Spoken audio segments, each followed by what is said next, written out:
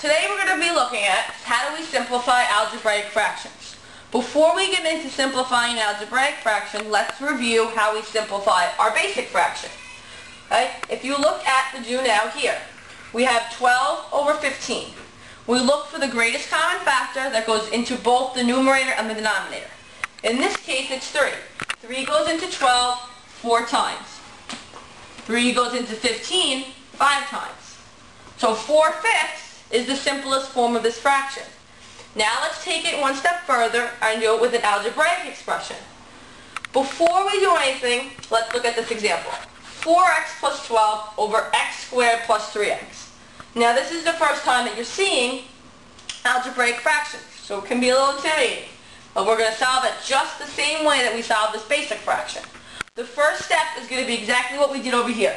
Find the GCF, or the greatest common factor, of each expression. So you're going to find the greatest common factor of the numerator, then we're going to find the greatest common factor of the denominator. So in our numerator we have 4x plus 12. Well, just like in here, 4 goes into 12 3 times. 4 goes into 4 1 time. So we can pull out a 4. Now we factor x plus 3. Okay? Now let's look at our bottom. X squared plus 3x. Well, our common term to factor out is going to be that x. Then we have x plus 3. Alright? Now we go to our second step, which is cancel out any common terms. That's going to allow us to reduce the fraction. So cancel out our common terms, which is x plus 3. Cancel, cancel. We are left with 4 over x. Alright, so our answer in simplest forms is 4 over x. So to review what we did, the first thing you do is you find the greatest common factor of each expression. Then you use that to factor the expression. You do that for the numerator and the denominator. Your second step is cancel out the common terms to reduce. Okay?